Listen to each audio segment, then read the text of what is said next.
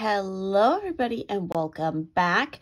I have another Oracle deck tour here. It's been a while since I did one, and so this is a special one because this is actually one that I backed through Kickstarter a while ago, but it was definitely well worth the wait, and that is the Embroidered Graveyard Oracle. So as you can see, this is the book, and it is absolutely gorgeous here. I mean, all of the holographic details on this whole entire deck and on the book itself is just great.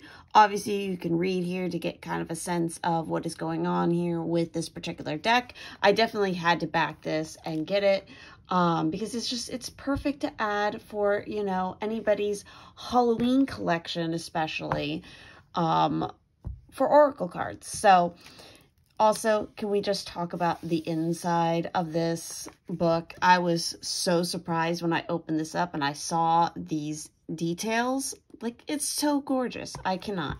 But the book itself is, again, it's beautiful. And obviously, we have the descriptions for all of the different cards. And this deck does have definitely an emphasis on ancestors, connecting to passed on loved ones. So if you are interested in doing, or you do normally do spiritual work in regards to that, this might be definitely a deck that you want to pick up. So here's the actual box where the deck is stored itself. Again, we have a bunch of these really beautiful metallic holographic details here. I love the color of this too, with the orange and the black. Again, perfect for Halloween.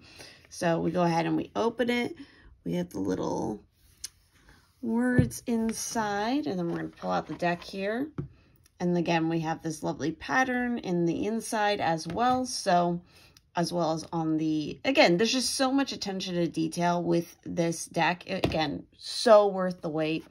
It did also come, because I backed it on Kickstarter, it did come with a little enamel pin as well, which was super cute.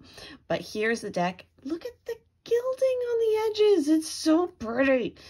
But here you have of course, the backs of the cards themselves. And then we have the first card within the deck here. So I'm just going to go ahead and I'm just going to go flipping through all of these. So obviously it's called the Embroidered or Graveyard Oracle for a reason, because obviously the kind of content matches the whole graveyard theme. But basically what she did was embroidered and created every single one of the images that you see here. And then I think through the Kickstarter or through her website, she was selling these embroidered original pieces as well. I believe so, at least. So it's just a really unique, not only a unique style of art, but a really interesting way of going about obviously creating a deck in that way. I think this is a really great image right here. This Sacred Rage. And then obviously, I mean, look, again, the details on here and all of the holographic stuff. I absolutely love it. It's so satisfying. I like this. Here lies an oracle reader who lived by the sun and loved by the moon. I think that's so beautiful. But again, there's kind of a nice witticism, I feel like, also with the pieces. Self-love, we have ether, we have create, which is card 13, that's fitting. I mean, the amount of detail and just thinking about the time it takes to obviously do all of this hand stitching for each one of these pieces. I mean, it's absolutely amazing. The dedication to creating this deck.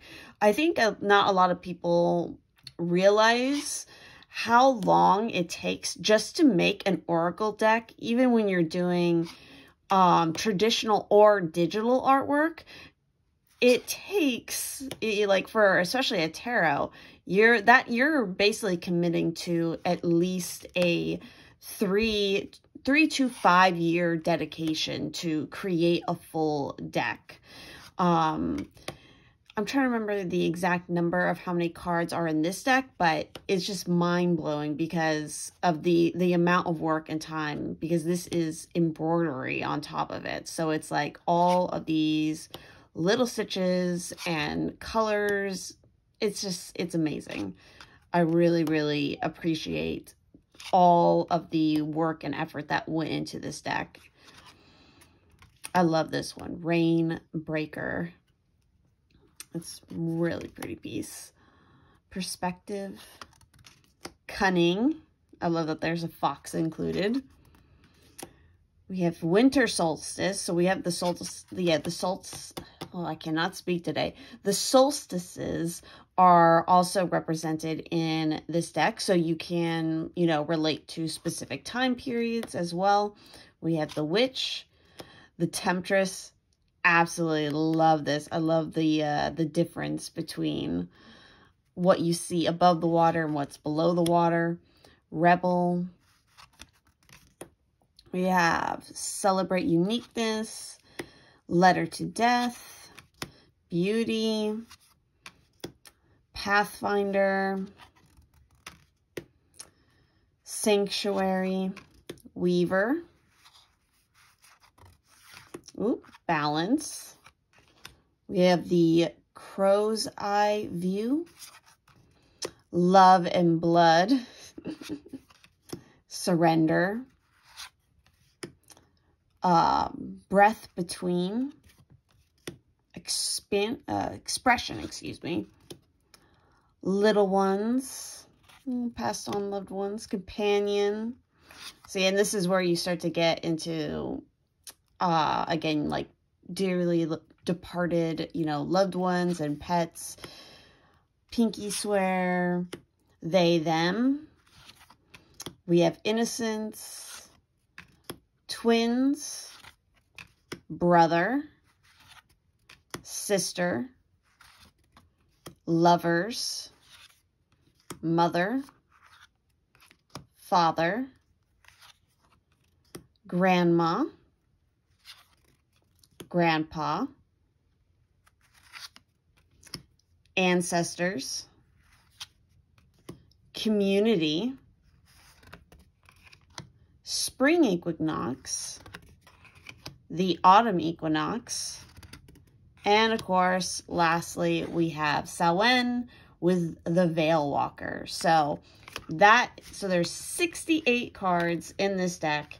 Again, it's absolutely beautiful. I can't get over the colors too. It's so satisfying to my eyes. But that is the full deck of course, the Embroidered Graveyard Oracle. So I hope you guys enjoyed this quick little flip through, even though I was a little bit rambly with my words. But I definitely highly encourage you guys to go and check out her social media links that you guys saw here, like on the back. Check out this project. Go look at the deck. I'm pretty sure she has it listed on her website as well. Yeah, it's gorgeous. I think it's well worth to include in anybody's collection. So I hope you guys enjoyed, and I will see you in the next one.